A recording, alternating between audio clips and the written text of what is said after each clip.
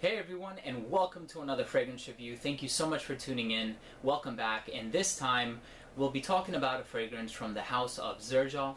This fragrance is part of the Shooting Stars collection, and the fragrance is called Oroville. So here's the bottle. It's actually a very beautiful bottle. It was released in 2009. I believe around Christmas time, around the holidays, and even though the perfumers for this fragrance have not been disclosed, they have not been made available to the general public, I'm just going to take a guess and say that it's the same three individuals who have worked on most of the other, if not all of the other Shooting Star fragrances. And they are the creative director, Sergio Momo, Sonia Espelta, and Laura Santander. They have worked together in composing many of the other Xerjoff fragrances. So, like I mentioned, this is part of the Shooting Stars collection. Xerjoff actually has a few different types of lines within the brand itself. They have the Shooting Star collection, which is indicative of the clear bottle and the traditional gold cap. They have the Oud Stars collection, which is a darker brown bottle, just like the ones that you see behind me. Those are a little bit more expensive. They're in the $300 range, even though some of them, I think either Xerjoff or Zafar, they actually go for a much prettier price, a much higher price. And then they have the Casamarati line, which is a little bit older, the Join the Club line, which is a little bit more recent, ranging in the $230 range. And then they also have the XJ1717 collection. I believe Richwood is a part of that collection, and it actually sells for somewhere between $600 and $700. So of course Xerjoff fragrances are on the pricier side, but I do think what you're getting for this fragrance, the application, the performance, price per ml, it actually does justify the price. And when you smell the fragrance and how unique and natural it smells, I think that that also justifies the price quite a great deal as well.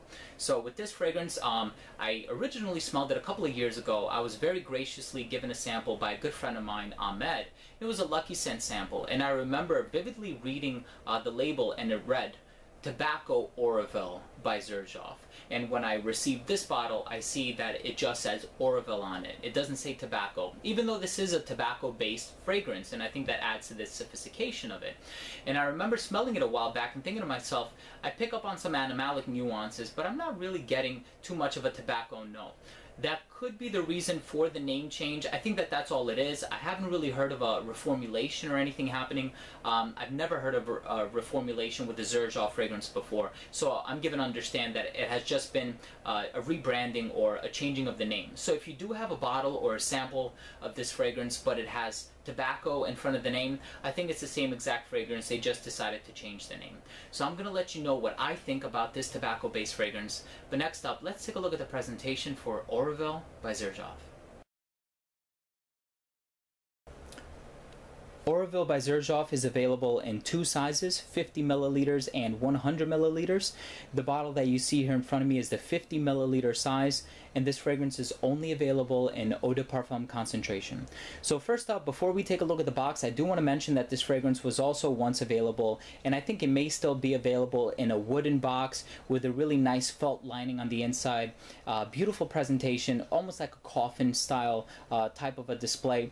And believe it or not, they used to come with real asteroids in them, or meteorites, excuse me, meteorites in it. Really good presentation. I don't know if they still do that, but this is one of the Shooting Star fragrances do have that presentation available to it. This is the other type of presentation, which is the standard cardboard box. Over here on the front of the sticker, you have the name of the fragrance, Oroville, the size, the concentration. Over here on the side, you have three other Shooting Star fragrances, Dofar, Modoc, and Uden. On the very back, you have that Shooting Star crest in an oval display with the serial number down here at the bottom. And then three more on this side, Oroville, the one I'm reviewing, Neo, and Kobe. That's pretty much it. You open it up, and it gives you this really nice, beautiful felt pouch on the inside with this drawstring at the top. It actually had sort of like a figure 8 pattern when I first bought it. I tried to recreate it. Beautiful display. It even has a bass inside. You can hear it. Just great attention to detail, very luxurious, very well done by Xerjoff. As far as the bottle goes, here it is. Beautiful presentation. You do have the clear glass, which is indicative of the Shooting Star fragrances. You have the Shooting Stars logo here in the front on this metal plate that actually protrudes from the bottle. You have the name of the fragrance engraved in here at the bottom. You have a sticker at the bottom with some pertinent information, serial number, and all that stuff. And here at the very back, If it's a tester, it will just say tester, but mine actually says XJ Shooting Stars Oroville, and it gives you the serial number. Really nice attention to detail, Xerjoff engraved in the cap. When you look inside the cap, it even has a Xerjoff logo engraved inside the cap, the same one that's on the back of the bottle here, as you can see. Other than me, I don't know who else would look in there, but that's crazy attention to detail. Beautiful, heavy gold cap. It has a lot of weight to it. The distribution on this fragrance is excellent as well. It sprays out a lot of juice relative to the concentration, and this is a 10 out of 10 presentation. Really well done by Xerjoff, and that has pretty much been it for the presentation for Oroville Shooting Stars Xerjoff. Now, Oroville by Xerjoff is a tobacco-based fragrance, but I don't think that tobacco is the primary note in this fragrance, even though it's noticeable. And if you've smelled tobacco before, either a tobacco leaf or a cigar or any sort of tobacco, I think that this will bring an aura of familiarity to you. I think that the tobacco note in this fragrance, however, is kind of receding in the background. It's not even secondary. I think it's more of a tertiary note. I think the primary note, the one that really stands out in this fragrance, to me at least, is the note of musk. Now, of course, musk is a very animalic note, but what I like about this fragrance is that it conjures up images of cleanliness. You know, I think a lot of people think musky and then they think musty, or they associate those two with each other. That's not the case with this fragrance at all. In my experiences, as I'm sure yours as well, the note of musk actually has a very clean smell to it. Think of fragrances like White Musk by The Body Shop, where it smells like you just got out of the shower. That's really the kind of feeling that you get with this fragrance as well. Just keep in mind that the note of musk does have a very low olfactory frequency, so not everybody is going to be able to perceive it in the same way. Some people are actually anosmic to the smell of musk, so make sure you sample this fragrance before making any sort of judgment based off my review alone. So it's musky, it's soapy, just a tad bit powdery, but even if you don't like powdery fragrances, this is still one that you need to check out because it just, you know, just flirts with the border, never quite crosses it. I think another note in this fragrance that's also worthy of a mention that I think really contributes to the soapy quality of the fragrance is the note of African orange flower. And in this fragrance, it's used in very much the same way as it's used in the other fragrance with which this fragrance was released back in 2009, also part of the Shooting Stars collection, called Osol. That fragrance also has African orange flower, as does Dajala, and I think even one or two other Xerjoff Shooting Star fragrances. So if you're familiar with the way that, you know, these perfumers use the note of African orange flower in their compositions, you're not really going to get too much of a surprise with this fragrance. The only difference is that this fragrance does contain the note of neroli, which adds a little bit of that citrusy cleanliness that you get in the opening. However, the volatility is quite high, so it is going to evaporate in a very short period of time, but you're still left with that soapy quality to it. The third strongest note, I would guess, in this fragrance is the note of chamomile. Now, I've only encountered chamomile in the form of tea, and it is a mild sedative, and for me it does give me sort of a calming feel, not just when I drink it, but when I smell it as well. And even though I cannot directly pick up on the note of chamomile in this fragrance, when I do smell this fragrance, it does make me feel calm and relaxed. So I'm only going to guess intuitively that there is the note of chamomile in this fragrance. And then we have the tobacco. So this is a tobacco-based fragrance, but as you can tell, tobacco is not the dominant player or the star player of this composition. The tobacco note, and I would like to touch base on this, the tobacco note in this fragrance comes across as more of like a damp, earthy, leafy, green type of a tobacco note. It doesn't really smell, even though it is a Cuban leaf tobacco, it smells more like a tobacco that was freshly picked off a tobacco plantation. If you're thinking of fragrances like Tobacco Vanille by Tom Ford, this is a little bit different from that. Tobacco Rouge by Phaeton, this is a little bit different from that. This is, I would say, closer to the tobacco note that you would find in Creed's Tabaron. So if you're familiar with that fragrance, this is not all that different, just this is a soapier take on that with perhaps a little bit more citrus, a little bit more resinous. So it does have the note of sandalwood in the dry down, which adds a little bit of sweetness, as does the note of vanilla, even though to me it's not very strong. And this fragrance, apart from clary sage, which gives it a little bit of a culinary quality to it, along with a cinnamon note that's not listed, but I do get a little bit of cinnamon. In the base you also have the note of amber. And the amber in this fragrance is a very different take on that accord in the sense that it's not very sweet at all, and it doesn't really smell too resinous. It actually smells a little bit spicier, and I think that that is because this fragrance has more of an emphasis on the note of galbanum. So I think that this is clean. It's just a tad bit floral. It's very musky.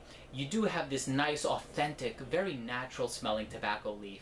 And I think that this is a great blend of notes, very harmoniously blended and very well executed composition. This is actually one of my favorite shooting star fragrances, right next to, of course, Dajala and Modoc, and even Neo, which I yet to own, but it will be in my collection very soon, especially considering that we're in the summer season right now.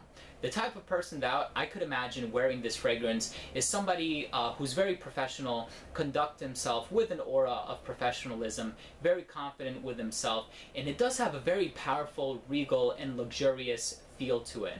I can imagine somebody in a very wealthy, very authoritative position wearing this very confidently, and the best way that I can describe it is imagine somebody who's very powerful, has the ability to make really strong decisions at the snap of his fingers, but now imagine this person in his most calm, most relaxed state.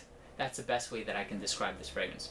In terms of this fragrance getting you a compliment or a complaint, I have not received an unsolicited compliment from this fragrance, but I can only guess and assume that it will get you compliments. I did have my girlfriend smell it. She absolutely loves it. I had family smell it. They absolutely love it. And I can only imagine that, you know, you will get compliments wearing this fragrance because it smells soapy and it smells clean and a tiny bit powdery and very unique and intriguing. So I think that that would warrant a compliment in itself, but I do want people to know that the compliments with this fragrance are going to be secondary for sure. Primary in this fragrance is the way that it makes you feel when you wear it. Just whenever I smell it, I just think of the color gold. I think of regality. I think of luxuriousness, you know? I think of royalty. And when you smell this fragrance, you'll know exactly what I'm talking about. Please get a sample of this fragrance and make a judgment for yourself. Last up, we have the rating. Thanks. First up, we have uniqueness and overall smell, and I gave Oroville by Xerjoff an 8 out of 10. I do think that this is a very unique smell, and I really have no source of comparison for it. It doesn't compare to any other fragrance that I've tried before. The reason why I did not give it a perfect score is because it is a little bit too spicy, and if you are not so sensitive to the smell of musk, it might not have that same balance to your nose that it does to my nose. So I think that this fragrance is a little bit more on the subjective side, so I highly recommend you sample before you buy. Fixatives were used incredibly successfully, hence the reason why it lasts as long as it does. And that brings us to our next category, which is longevity. Longevity is a 10 out of 10. This will last 12 plus hours on your skin. It lasts for a very long time, and I do think that it resists the elements quite well, and I've worn it in a couple different seasons now, and it has performed very well for me. Next up, we have projection, and this fragrance is also a 10 out of 10. This will project off your skin for 5 to 6 hours. It's only at about the 7 or 8 hour mark when it starts to sit closer to the skin, somewhat becoming a skin scent, almost like a faux skin scent. It never really sticks or adheres to your skin quite as closely. When you walk into the room, you're going to have this scent bubble around you, this aura around you, and it will fill up the room. You will get noticed. Excellent projection. Next up, we have versatility. I gave this a 7 out of 10.